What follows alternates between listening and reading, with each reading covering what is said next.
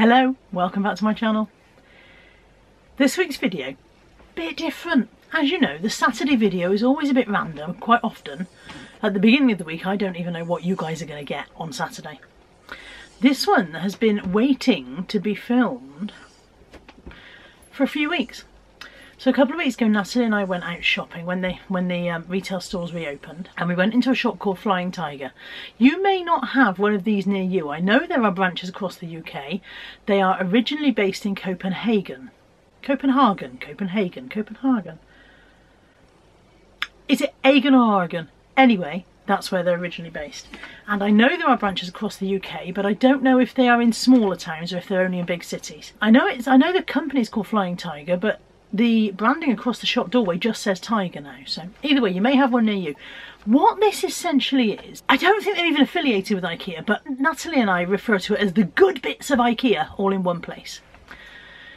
What we mean by that is, you go to IKEA and you trek around all the room displays and you trek around the warehouse and all the rest of it, and then there's one bit in our IKEA, it's just after you go down the escalators. So you do the top bit with the room displays, you go down the escalators, and I'm in Bristol, by the way, in the UK. And when you get to the bottom of the escalators, there's the bit with the plants, and then you go through that and you go through into the warehouse. But that bit with the plants, whatever, that's where they keep the stuff, silly stuff, weird little bits of stuff, like, I don't know, rolls of coloured sticky tape, you know, like washi tape, and little glass jars that you don't know what you want them for, and colouring pads and gift wrap and weird things that it never occurred to you, that kind of stuff. Tiger is all of that. Again, not really IKEA as far as I know. Tiger is all of that, but more, and it's in one place. If you have not been to Tiger, I suggest you have a look. They call themselves online a variety store company. So yeah, they have a website, but it's not a retail website. It's interesting that it shows it's got some activities for kids to do at home, so you can download some colouring patterns and whatever, which is, I think that's a nice touch, because there's no obligation for them to do that. And then there's a bit that says this is us, and tells you all about the company. For example, they have things like a carrot sharpener, which is one of those things that you think, oh, I didn't know I needed a carrot sharpener, but I want to try one. And all sorts of odd things that you did not expect to think of, want or need. This, by the way, not a sponsored video. Flying Tiger wouldn't know me if I stood up in their soup. They do not know who I am, not sponsored, not gifted, not anything. Just I like them and we went. And shall I get to the point of this video? Every now and again they do these. And it is essentially a lucky bag, a surprise dip, lucky dip bag. And they do them in several sizes, so I believe they do, and you can correct me if I'm wrong, I believe they do a £2 size, but the day we were there they had a £3 and a £5 size, and they also have the ones that are marked specifically for kids, or ones that are marked specifically for all the family. So for example, do you remember the lucky dip bags we had as kids? I think they were about 50p, bearing in mind I was born in the year 400 BC, when, you know, dinosaurs roamed the earth. That's not when dinosaurs roamed the earth. 400 years before Christ was not when Tyrannosaurus Rex was wandering around. I was born a long time ago, I went to school a long time ago, but the lucky dip bags we had as a kid were about A4 size, brightly coloured, and when you opened them there'd be a colouring book in there, and probably a little packet of sweets, and maybe some pencils, and a little silly toy. And it was, you know, just cheap stuff to keep the kids happy after a day at Tesco's, I suppose. You know, I suppose it's the kind of thing that as parents you, and I don't know if they still exist for kids these days. My children are grown up, there are no grandchildren in this house yet. I don't know if they still exist. Either way, that's kind of what this is. It's a lucky dip bag, and obviously from Tiger's point of view, it's the stuff that they've maybe got overstock of. This one was £5, so that's a bit of an increase in price for lucky dip bags since the 50p days of my childhood. But I couldn't resist it. Sorry, I absolutely love this sweatshirt, but the neckline's a bit higher than I'm used to. I might have to cut it with some scissors. Slash. I've gone completely off now. Having said that I couldn't resist it, it sat there on the desk, over there, for a fortnight or more, taunting me, because I knew I wanted to video the opening of it, and I haven't had time to do it. Just so you know how I've made time to do it, it's now 7:13 AM.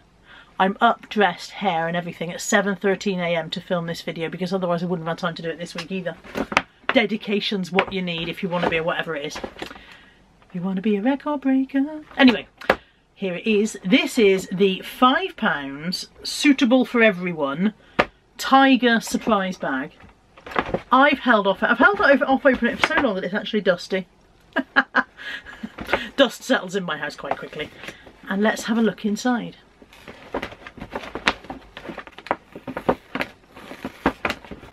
It's well stuck. Some of the contents, let me hold it so that you guys can peep inside. Some of the contents, look, are wrapped in brown paper. Does this mean they are breakable, or does it simply mean that they want to hide them to make the surprise a bit more exciting? I don't know. I'm not going to tip them all out. I'm going to do arm in and grab. I think that's what we're doing here is we're building suspense, okay, and making the video more than 3 seconds long. First up is something that's of absolutely no use to me whatsoever. Started well. This is the cover for an iPhone 5, 5S or 5SE. Well, aren't we on iPhone 96 or something by now? Isn't there a reason they've got overstock of these? Is it because nobody in the world owns an iPhone 5 anymore? Are these the iPhones, you know, that are like a brick? It's clear, it's completely clear plastic, and it would have been great for Natalie to customise using her Cricut, but I don't know if iPhone 5s are still a thing. If you've got an iPhone 5 and you would like a customised phone case, you need to be the first person in the comments to say so. Natalie can fit a name on there, or a picture, or a quote or whatever. We can do that on the Cricut, and we will do that for you as a freebie, because otherwise this is going to go in the charity shop or in the bin, and that would be a terrible waste. So if you have iPhone 5, sorry, make it focus, iPhone 5, iPhone 5S or iPhone SE. I presume that's 5SE, I don't know. If you have one of those and you'd like a customised phone cover, let me know. We'll make that for you. We're too good to you. She's asleep, she knows nothing about this. I'm just volunteering her skills. Going in.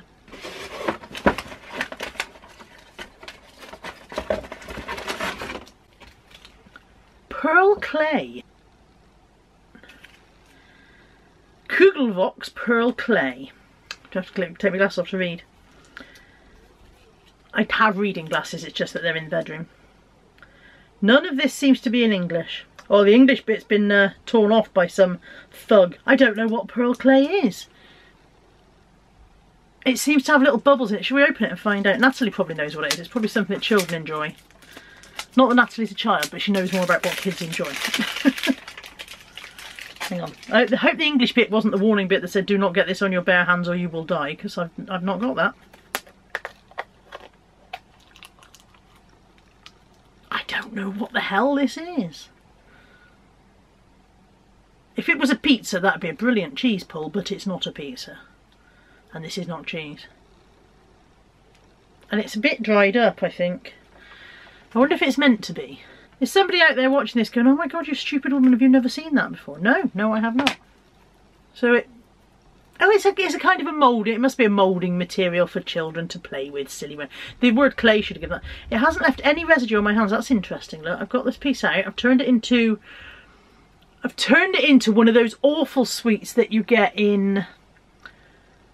It's not Dolly Mixtures, is it?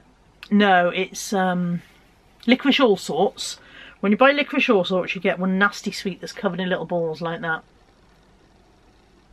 Do you know those ones in Licorice All Sorts? I think they're pink when you buy Licorice All Sorts, but nobody likes them. People like Licorice All Sorts, but nobody likes that. If you like that little... No, I'm not sending you these to eat. But if you are the weird person who likes that little sweet in the Licorice All Sorts that has the little balls all over it, let me know below so that I can judge you for it. So there we go. A little pot of pearl clay, which I've thrown on the floor. Which we'll give to Lexi and James to play with. For those watching, James is Natalie has stayed very good friends with her ex-boyfriend. James is his son, so kind of sort of stepson delineation. And Lexi is James's best friend and also the daughter of Natalie's best friend. So to Lexi, Natalie is a bit like an auntie. So they spend a lot of time together.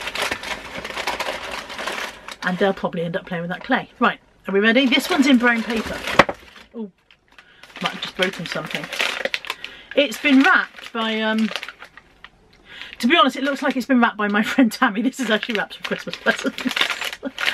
It's been wrapped by someone who was not interested in the wrapping process. If she's watching this, I'll soon hear about it. Oh, I quite like it. Is it a planter, do you think, or is it a milk jug? It's a teapot. They say teapot. It's not a teapot. It's got no bloody lid. Unless the lid's coming out next. There's another. Shall I open this one in case it's the lid? I feel like it won't be. It is. It is the lid. Okay. And it's not a, I thought it was an elephant. It's a cat. Okay. Again, I think it's cute. I think it's a cute thing. It's got a little chip on one ear. I don't know if you guys can... Will it focus on the chip? Little chip on the ear there. I think it's cute. I don't want it. I'll never use it. If anybody would like it, first to comment, I like the cat teapot, and I will send it to you. Although I cannot be held responsible for whether it makes it without further chips. It's quite a cute little thing. There are no prices on the tags of these things, so I don't know how much it would have cost new. Nothing in Tiger is very expensive. I would expect this was probably maybe £2 or £3. But I definitely do not want or need a pussycat teapot. If you do... It's got a weird expression on its face. Looks really smug. Weird smug. Mind you, cats do look smug, don't they? If you want this, comment below. It's yours. I don't know. When they do these bags and they're selling them at £5, I assumed that the contents were worth more than £5. But now I'm wondering if they just put in £5 worth of assorted stock. Coming up next. The other good thing about Tiger is that all the stuff on there is Copenhagen or Horgen. We didn't decide. It's Denmark, isn't it? So I presume this is Danish. And it's an optrekkelijk label. Optrekkelijk ladecable. I sound more Irish than Danish. It's a retractable charging cable for USB-C. Now I do have a USB-C fitting on my phone and I will use this. So this is actually not a bad thing. I'm pleased with this. I probably wouldn't have paid a £5 just to get this.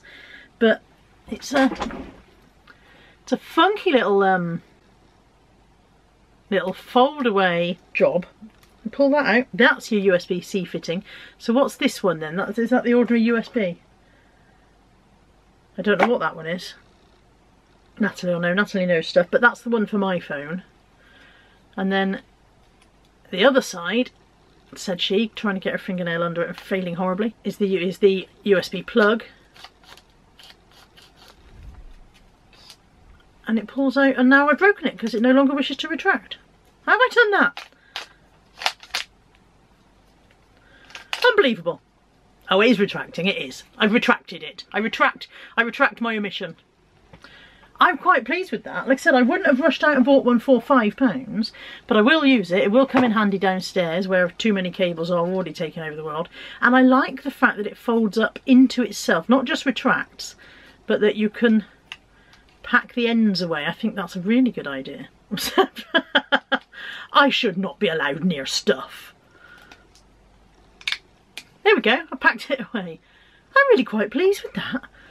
I don't get out much. This is the last one. Would I rush out and spend another £5 on one of these bags? I might do, just for the novelty value, but I wouldn't have very high expectations. But however, whoever is getting the cat teapot is also getting... I wonder if it's a Japanese tea bowl, because teapot and bowl are odd combination, aren't they? They don't know what it is. They're not saying. They've not called this anything. I presume they've gone, surely any fool can see that's a bowl. Whereas this, maybe they went, some idiot will think it's a milk jug until she finds the head. Maybe that's what they did. So there we go. If you are getting the teapot, you are also getting a little puddy cat bowl. That's a cute thing, isn't it? If you are a cat lover, I like dogs. I don't mind cats. Cats are fine, but you're either cat or dog. I'm dogs. But if you're a cat person, you might like this, and it is yours for free. You just need to be the first person in the comments to say I'd like that, please, and then you'll need to contact me on either Facebook or on Instagram or on the email address that's underneath all my videos, and to let me know where you'd like me to send it, and I will post it to you. And don't forget as well, if you're up for a personalised iPhone cover, I forgot my words then, let me know for that one as well.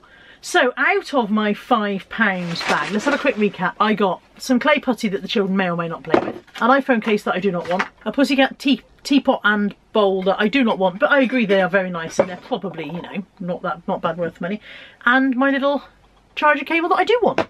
Was it the best £5 I've ever spent? No, I've bought cake in my life. Many, many cakes. That's always a good spend. Back in the room. Was it a fun fiver? I think so. I enjoyed dipping into the bag. This bag is recyclable, so that's a win, isn't it?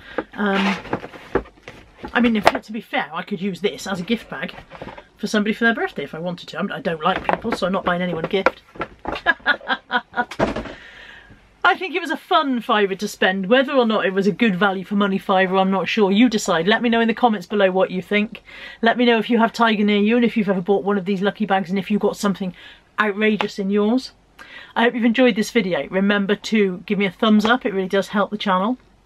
If you're not already subscribed, do the little subscribe thing down below, ring the bell, ding-a-ling-a-ling, and that way you'll get notified whenever anything new goes up on the channel.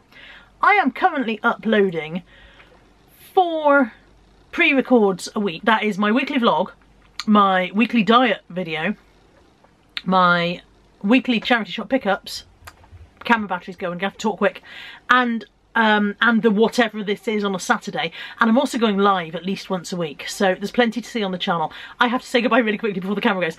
Thank you for watching. Love you all. See you soon. Take care. Bye for now.